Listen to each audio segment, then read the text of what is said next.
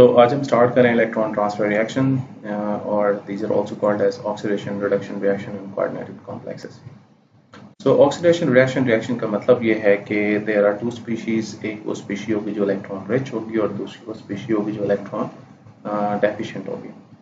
Electron transfer जो है वो इलेक्ट्रॉन रिच स्पीशी से इलेक्ट्रॉन पुअर स्पीशी के दरमियान होगा और इसमें होगा ये कि जो ऑक्सीडेशन स्टेट रिडक्टिंग की होगी, रिडक्टिंग स्पीशी वो इंक्रीज होगी और oxidation state of the oxidant species वो डिक्रीज होगी. ऐसे रिएक्शंस जितने भी हैं उनमें टू कॉम्प्लेक्स आयंस इन्वॉल्व होते हैं. एक एक्ट करता है एज ए रिडक्टेंट और दूसरा एक्ट करता है एज ए ऑक्सीडेंट.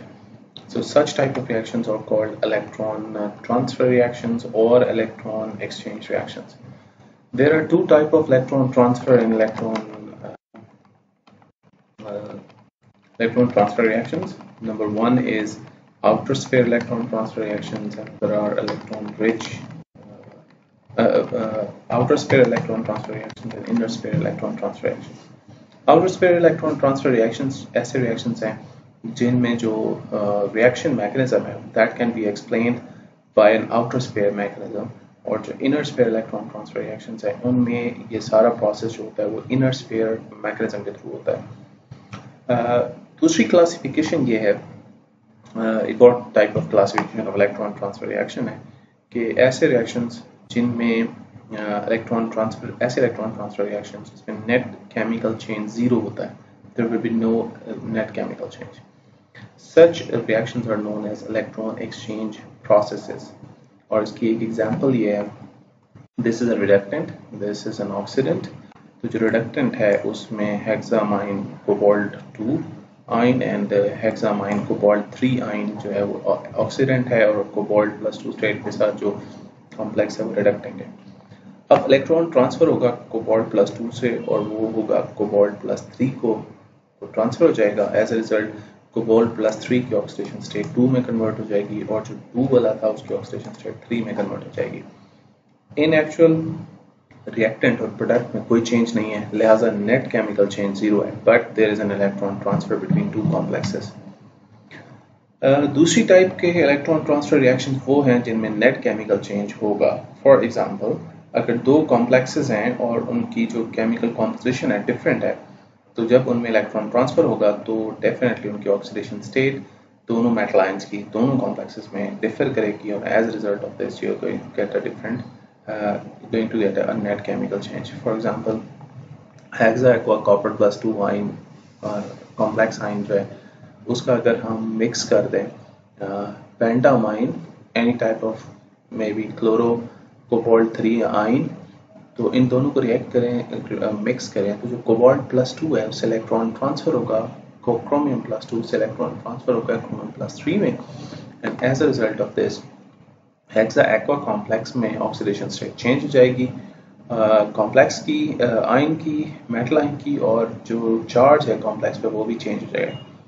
इसी तरह हमारे पास जो दूसरा कॉम्प्लेक्स है उसकी भी दोनों स्टेट्स यानी oxidation state of central metal ion and central metal atom and overall complex के ऊपर चार्ज वो भी चेंज होगा. दूसरी जो रिएक्शन है, this is a chromium hexa chromium ion complex. So another example हमारे पास है क्रोमियम का ये कॉम्प्लेक्स है, सेम वही चीज जो यहाँ पे एक्सप्लेन हुई है. क्रोमियम का कॉम्प्लेक्स है, इलेक्ट्रॉन क्रोमियम 2 से क्रोमियम 3 में आएंगे और ऑक्सीडेशन स्टेट चेंज होगी. अब there is a net chemical change. अच्छा जी, इसमें जो इस रिएक्शन में हमारे पास SO4 यूज हुआ है, इट्स मोनोडेंटेट लिगेंड. ठीक है. अच्छा, अब हम आते हैं law of conservation of energy in electron transfer reactions. Let's consider कि हमारे पास इलेक्ट्रॉन ट्रांसफर हो रहा है आयरन प्लस 2 और आयरन प्लस 3 का कॉम्प्लेक्स है. ठीक है. सो लुक एट दिस, हमारे पास है ये आयरन प्लस 3 इस कॉम्प्लेक्स में और ये है आयरन प्लस 2 इस कॉम्प्लेक्स में. It is acting as a oxidant and it is acting as a reductant. अब जो ऑक्सीडेंट है उसमें आयरन प्लस 3 और ऑक्सीजन के दरमियान जो बॉन्ड डिस्टेंस है it is 2.05 angstrom. So iron plus 2 और आयरन प्लस 3 की बात हो रही है, तो आयरन 3 प्लस का वाटर के साथ जो जो ऑक्सीजन के थ्रू बॉन्ड है उसका बॉन्ड डिस्टेंस है 2.05 और आयरन प्लस 2 वाले का बॉन्ड डिस्टेंस है 2.21. So why this change in a bond distance is just because of that oxidation state. अच्छा, अब it will act as an oxidant and it will act as a reductant, तो ये electron transfer करेगा इसको अपने तो as a result of this जो oxidation state है अगर आप उसे चेक करें तो ये इन्वर्ट हो गया, ये इधर इसकी ऑक्सीडेशन स्टेट इस सेंट्रल मेटल एटम की डिक्रीज हो गई है और इस सेंट्रल मेटल एटम की इंक्रीज हो गई, तो अकॉर्डिंगली बॉन्ड स्टेट भी इंक्रीज होगी. सो जनरली ये उसी चीज की एक्सप्लेनेशन है. सो electron transfer from reductant to oxidant हम बात कर रहे हैं. इस केस में जो 3 है यानी this 3 state, it is produced from this type of one reaction and this 4 is produced from the reaction of this. ये 4 इधर से प्रोड्यूस हुआ है, 3 इधर से प्रोड्यूस हुआ है.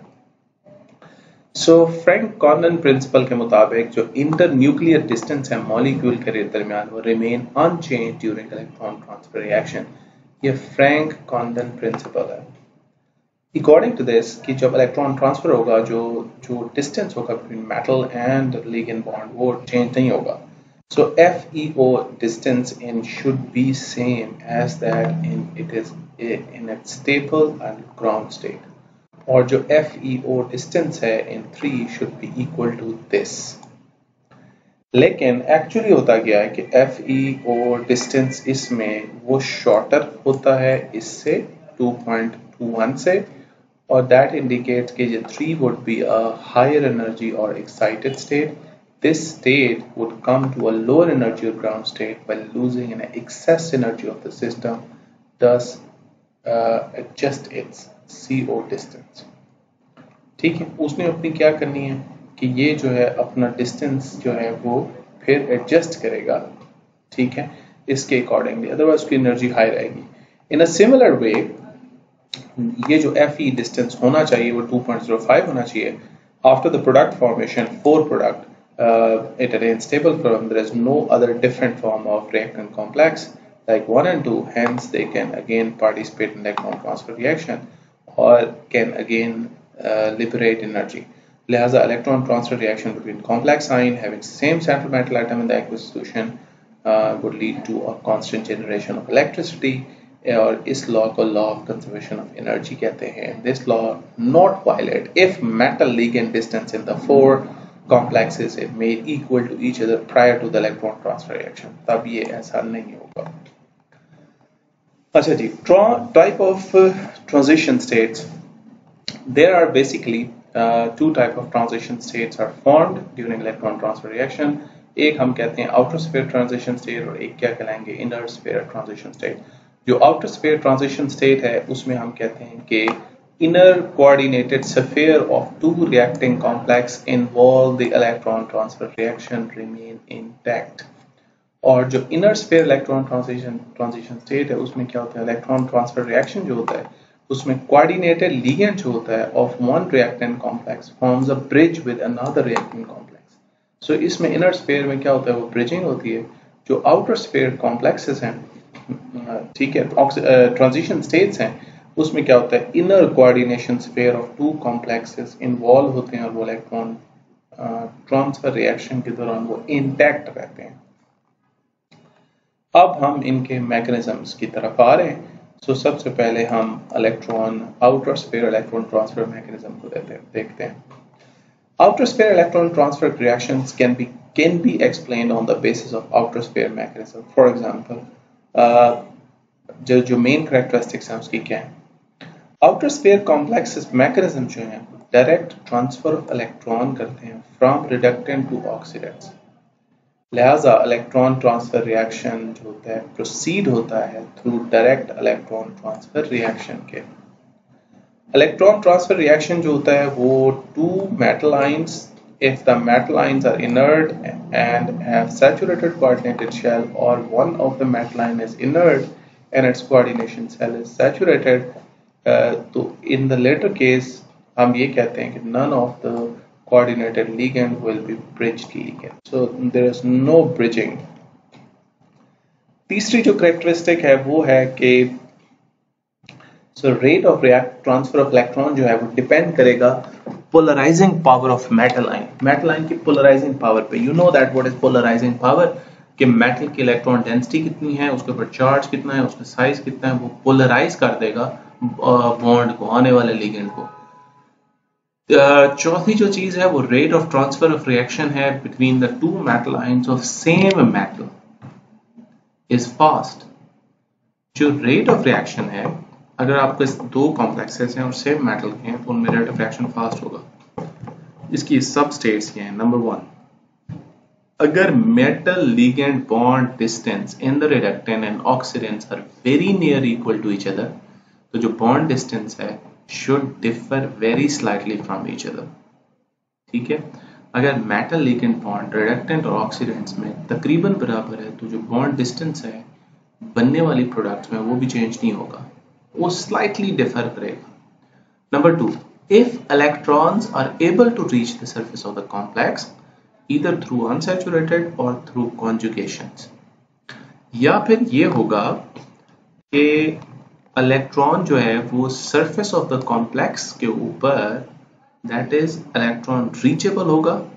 ये ऊपर वाली स्टेट है. Rate of reaction between two molecules same metal atom is fast if पहली बात बॉन्ड डिस्टेंस ऑलमोस्ट इक्वल है. दूसरी बात, जो इलेक्ट्रॉन ट्रांसफर है, जो इलेक्ट्रॉन्स हैं वो सरफेस ऑफ द कॉम्प्लेक्स पर they are able to reach over there through unsaturation और थ्रू कॉन्जुगेशन. तीसरी चीज ये है कि जो if electron to be transferred, यानी तीसरी कंडीशन ये है कि अगर इलेक्ट्रॉन ट्रांसफर होते हैं from reactant to oxidant is present in T2g orbital of the metal ion, that will ion acting as a reductant, तब भी रिएक्शन फास्ट होगा.